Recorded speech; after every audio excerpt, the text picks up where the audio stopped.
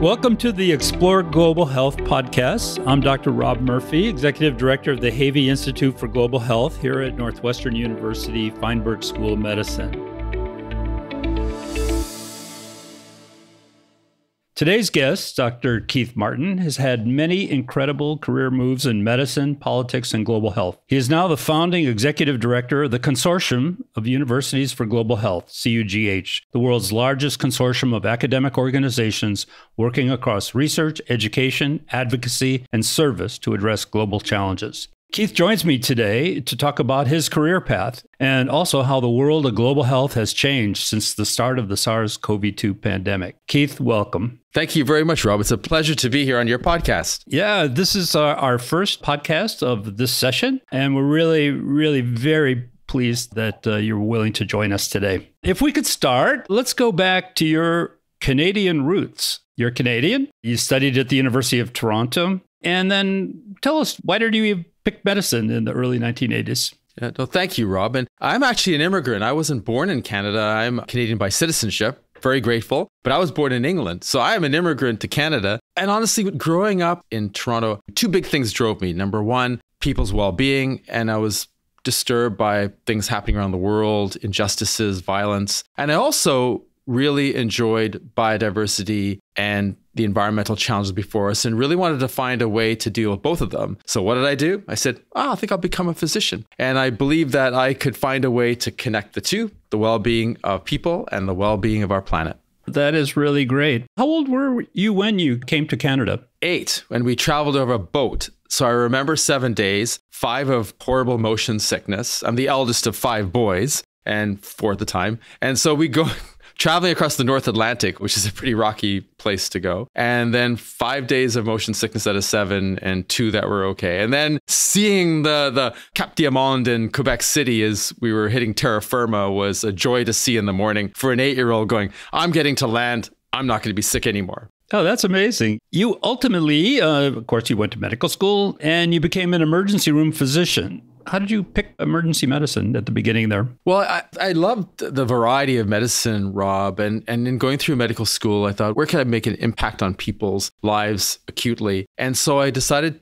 to work in emergency medicine and also do family medicine with obstetrics. So I had an amazing career in British Columbia, Canada, which is where I spent most of my life. And I had an amazing hospital in a place that was in sort of in the middle part of the province where there was this extraordinary interface between people who were quite poor, indigenous populations, some who had a lot of money, a place of high violence, and a lot of industrial accidents. So there was a lot of trauma, a lot of challenges. And I got to have an incredible practice working in emergency. I used to also treat inmates in jail. I also helped to run a clinic in the morning for people who are homeless and drug addicted. So I got to see an incredible arc of the human condition in that space, which I'm incredibly grateful for. Wow, that's quite a career that you've had. What incredible stories. So medicine, we understand now your original background and the things that you did. But in 1993, I understand, you actually became a member of Parliament in the House of Commons in Canada. And you've said you view your time in politics as an extension of your work as a physician. Maybe you could explain that a little bit more, because that is really fascinating. I've never met a member of Parliament before, or a former member. That doesn't mix much in the United States. We have very few physicians actually in power. There's the ones that are typically private practice physicians who have sort of medicine business backgrounds like Bill Frist and others. We rarely get more people interested in global health in government at all. So can you take us back to that period? I'll tell you what really disturbed me. So I also worked in a bush hospital in South Africa during apartheid.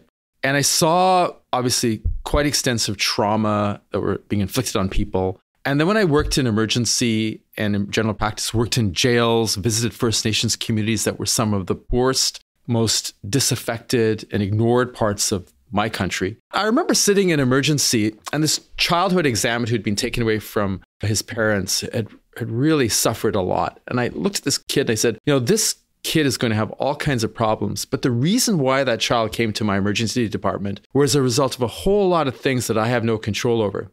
And so I think one of the beauties of being in medicine that we have is that we really see the arc of the human condition and the reasons why people come to our attention as physicians. And I asked myself in my 30s, I said, look, I've got some ideas on how to deal with some of the medical challenges we're seeing. They're social causes. I see a lot of the environmental challenges we're faced with.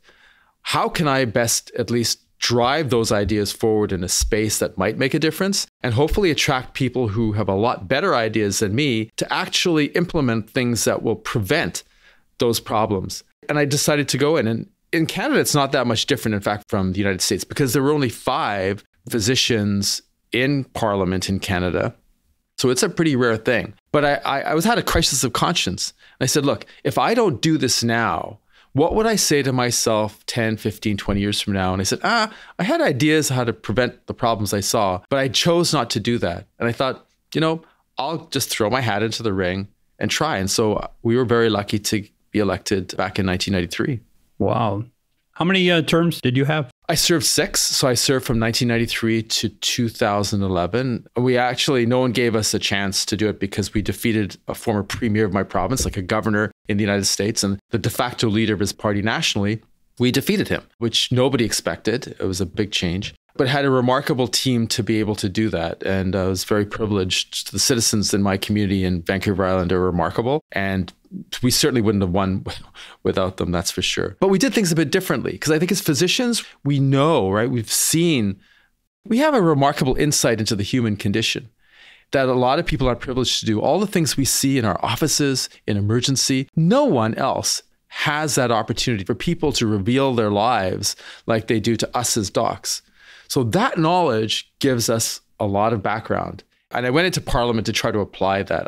And I went with a very specific list of things to do. And I said to myself, I'm going for 1 term. If people don't want to elect me 4 years from now, that's fine. But I need, for my own conscience, to do this. Well, I like the term, the arc of humanity, I guess, to paraphrase you a little bit. It is something that physicians, have the opportunity to see basically every walk of life, especially in the emergency room. I remember working in the emergency room and same sort of thing. I worked at the VA. I worked at Cook County Hospital. I did some work in the jails, but it was more, I was invited in as a consultant when there was a lot of HIV floating around in the jails and there was very little preventive efforts going on. So it really is a very broad thing. And then of course, working in Africa or middle income countries also brings a different focus to the situation. And maybe we could talk a little bit more about Africa. You mentioned you were there in the apartheid era in South Africa.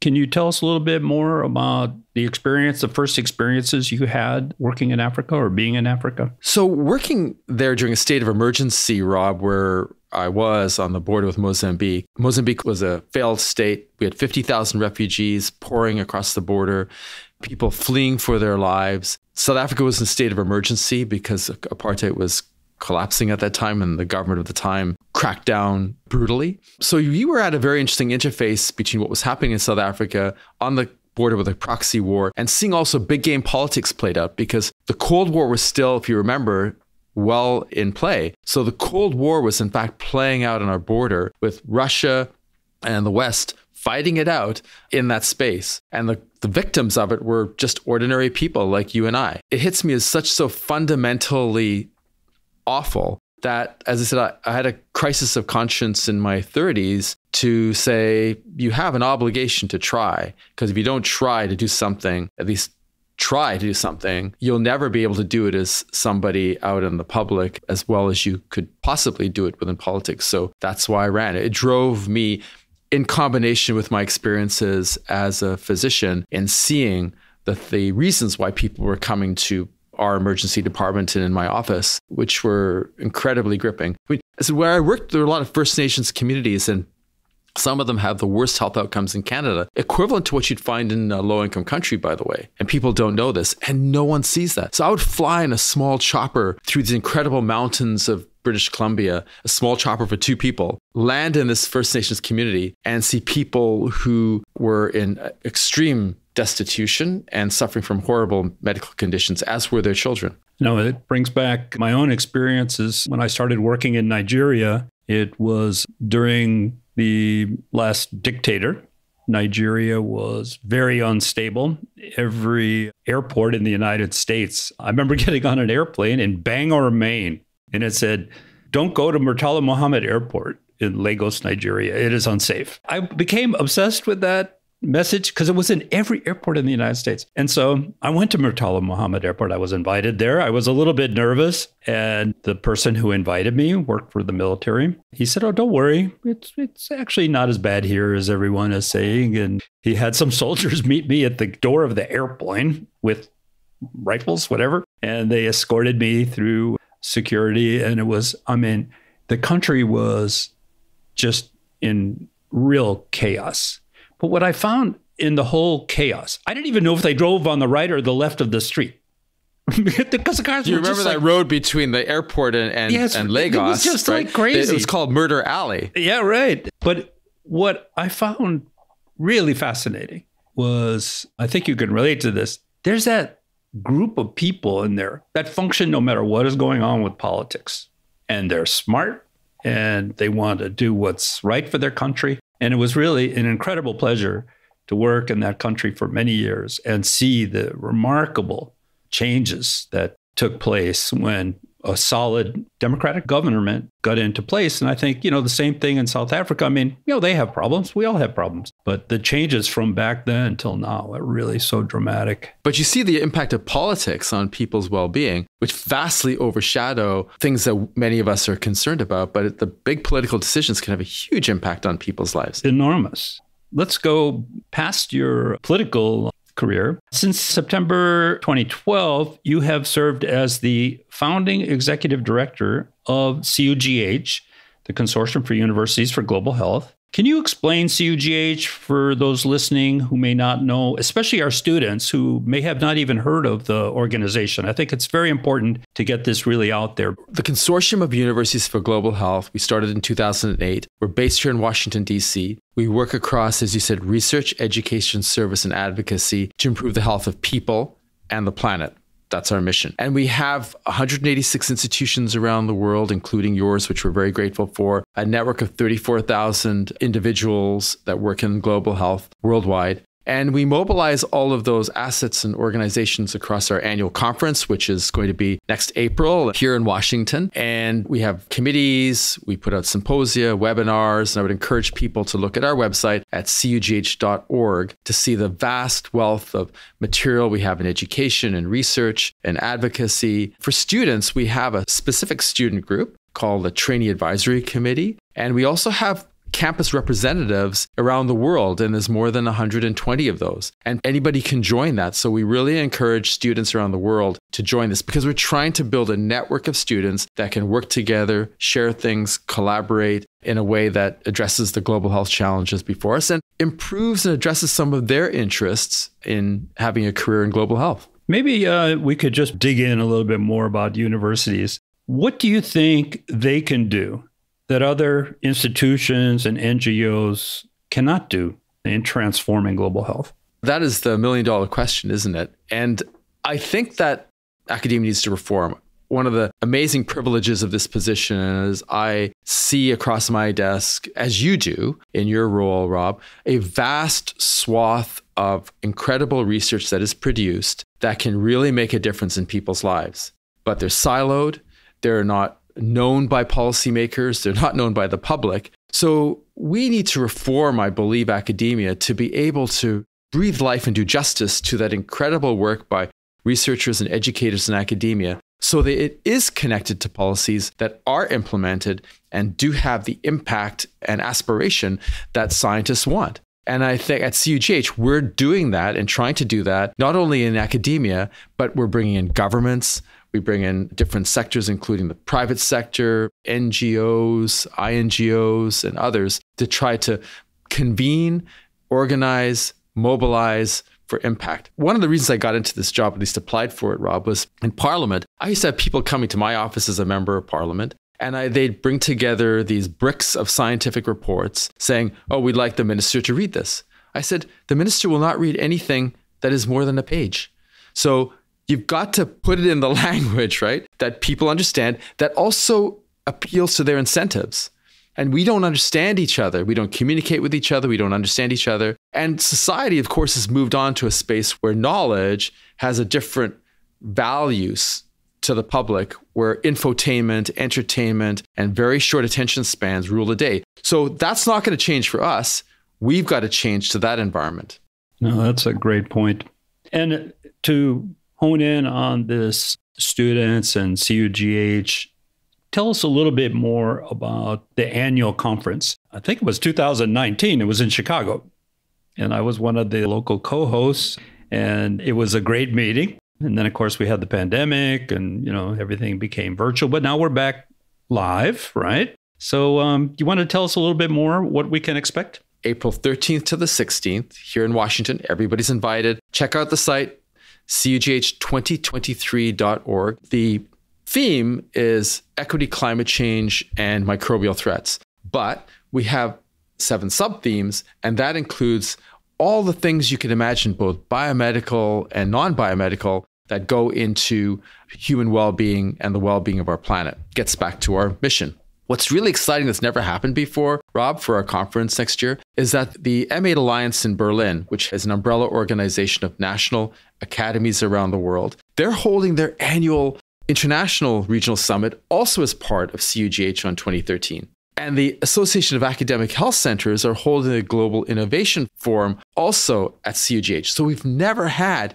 these groups to come together. The other cherry on the top of this is that we've invited representatives from the embassies here in Washington to attend, and we're getting numerous embassies saying we're going to attend. They're going to receive a registration. So we'll be bringing in the political, the international, our members, the academic health centers, and the World Health Summit folks all here together under one roof.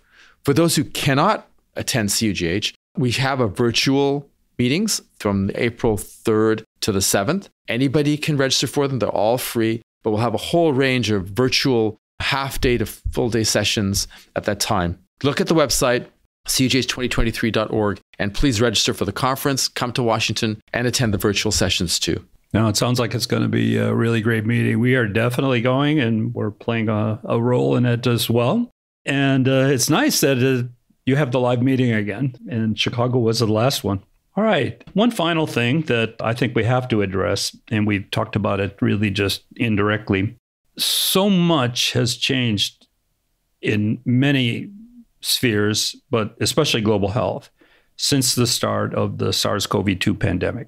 In an article you published in spring 2021 in Lancet Global Health, you wrote, "The SARS-CoV-2 crisis is an opportunity to reform how we practice global health." Tell me about that statement and how countries and institutions are rebounding and building better global health initiatives after the height of the pandemic. I think, Rob, that with every crisis, of course, there is an opportunity, and I don't want to be trite about it. But we also know that we haven't really made the reforms that we need to be able to not only prevent, detect, and respond to future pandemics, but nor are we dealing with the non-communicable disease situation. We're not dealing with climate change. We just went through the COP27 meeting recently, and there's no plan to actually effectively reduce carbon emissions. So we're not actually seriously bringing together the people and the finances to effectively address the challenges before us. Academia can play a vital role in that. I think we do the research. There's a capacity building component in that, and there's an advocacy component and a service component in that. We need to be much more deliberate in terms of how we work with our partners effectively and equitably around the world to deal with those challenges. And that's an important thing. The other thing, what we learned, I think, Rob, first is the role of non-biomedical sciences in our space. Global health, as you and I, we know, was born with people like us in medicine. And I think if there's one of the things we've learned through the failure of not responding adequately to COVID-19 is that the non-biomedical sciences are as important as the biomedical in being able to deal with these challenges.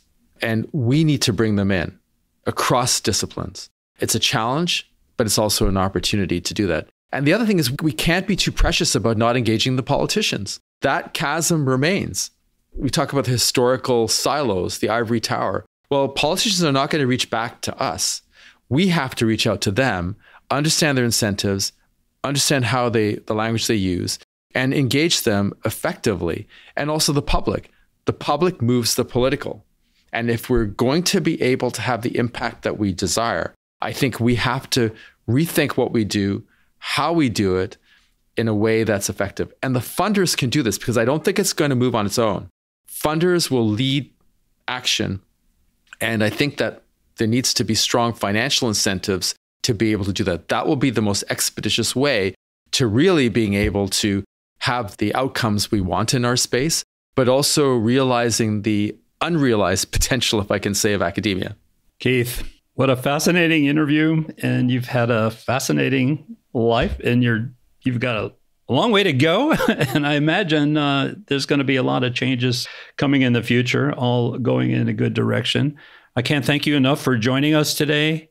I can't thank you enough for all the work you've done with CUGH, how you've grown that organization to the level where it's at today. And it looks like the future is incredibly bright.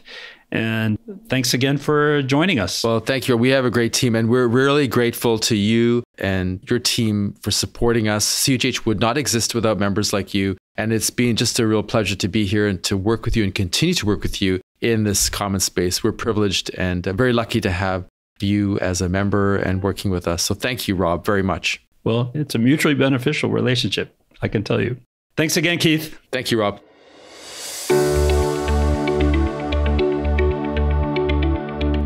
Follow us on Apple Podcasts or wherever you listen to podcasts to hear the latest episodes, and join our community that is dedicated to making a lasting positive impact on global health.